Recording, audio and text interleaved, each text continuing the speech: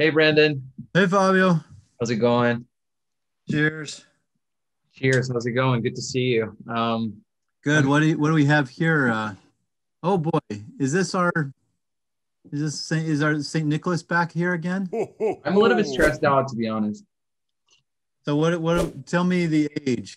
So this patient is actually a healthy 30-year-old who just got an EEG for routine workup, and then it's like electrocerebral silence, and I don't know what to do with it. Now can the patient are they can they talk? Yeah, I looked at the camera before you arrived, and they're just like hanging out, talking, speaking completely normal. But they have electrocerebral silence? Yeah. Something doesn't make sense here. Mm-hmm. I see you've got the filters such as some interesting settings. Tell me a little bit about that. Oh, oh, you mean these guys up there? Yeah, those little menu things. Oh, What are those all about? oops. I actually never look at them. I thought they were always automatically set. Oh, yeah. Yeah, no, it's nice that the Tooth Fairy exists and Easter Bunny brings presents and money grows on trees and people do your laundry for you.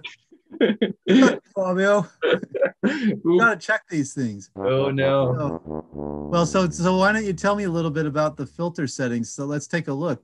Why do you think this patient has electrocerebral silence? Let's see if we can cure this person. Okay.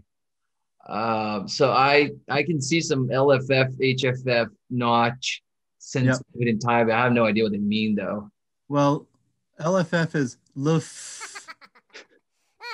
Okay. Yeah. What is so it's the low frequency filter Huh. setting. So what does that mean? Why don't you try, let's change it a little bit, see what happens. Should we turn it off? Yeah, let's see what happens if you turn it off. Oh, something changed. Yeah. Okay. Why don't we turn everything? Let's set it, things to their normal settings. Okay. So what do we normally have the high frequency filter set to? I never look at it. I have completely no idea. 70. So Oh, 70 hertz. 70? Okay. Yeah. So what does that mean if that's set to 70? Oh, well, actually, what did you see when you set it to 70? What? I I saw some activity pop up. It's not as flat. Right. So what activity showed up? Is it less than 70 hertz? Yeah, yeah. So a lot of high frequency activity showed up. So before you had it on 5, which Uh-huh. means that it was filtering out Uh, everything above 5 um, oscillations per second. And so here, when you set it to 70, you let everything up through 70 um, you know, be visible, right? So that's good. We and the what's the sort of range of frequencies that are present in the normal EEG in hmm. clinical EEG that's recorded from the scalp. It would be a different issue if we were recording inside the brain, but I feel like the fastest one I've described is beta, so up to 30-ish hertz. yeah, that's pretty close. And then what happens at 60 hertz while we're talking about this, by the way? I just noticed you have your notch filter off. Oh, actually, so why does it just show 50 and 60 on a notch, and then there's more options on HFF? Well, yeah, why is that? Not sure. Well, let's try setting it. I'm not sure we'll see any difference, but try 60. See what happens. Not much. So barely changed. So Yeah. if we were in a room with some electrical power interference, what would we Uh-huh. see? Okay. Huh. So we would see the 60 hertz like line noise. Mm, If we were in Europe, what would we see? I assume that would be 50 then, because we have two options here. Yeah. Yep. Okay. So that's why there's those two options. And so what the Yeah. nut filter, it attempts to just kind of narrowly filter out oscillations at either 50 hertz or 60 hertz. Mm, All right, so we've looked at the notch filter, we've looked at our high frequency filter, so that we know that that's essentially telling us what the upper limit of the frequencies we see. Mm-hmm. What about the LFF? So what do we typically set that to? I would guess 1. Yeah, I think, well, yeah, I usually put it on 0.1, but what does it mean? So let's try a couple of settings. Okay, so let's do 5. So it's 5. Mm-hmm. See what happened. I think there are some slow waves here that disappeared. Right. So what does that 5 mean on the on LFF on this low frequency filter?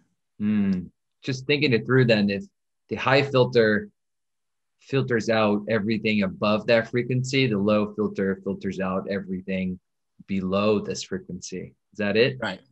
Okay. Yeah.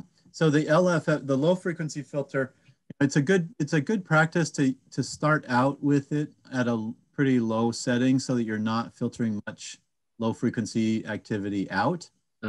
One, because of course, if you have it at 5, you're filtering out a lot of physiological activity, right? Many patients will actually have oscillations, at 1 hertz or 2, or even below that. What kinds of activity would you actually though want to filter out that are not physiologic? All right, so we've got 0.1 to 70. Now I think we see what's real brain activity here. We also see some high frequency activity. What do you think that is? That looks like muscle artifact. Yeah, that's probably muscle artifact. Mm-hmm. Something's not right here. So what's our sensitivity? 30, it seems like. 30. What's our normal sensitivity? Is it 100? Let's look at the options. Okay. We have 100. Well, yeah, there is 100 there. Let's try 100. Oh. Let's put it on even bigger. 700. Oh, yeah, that's good. This patient now is once again comatose. Right. So we better. So what that means? What does 700 microvolts per millimeter mean? What are the units telling us? Just thinking about my high school days, that would mean don't mean that we'd have to have 700 microvolts to fit 1 millimeter. Yeah, you can see that scale bar in the low right corner. Oh yeah.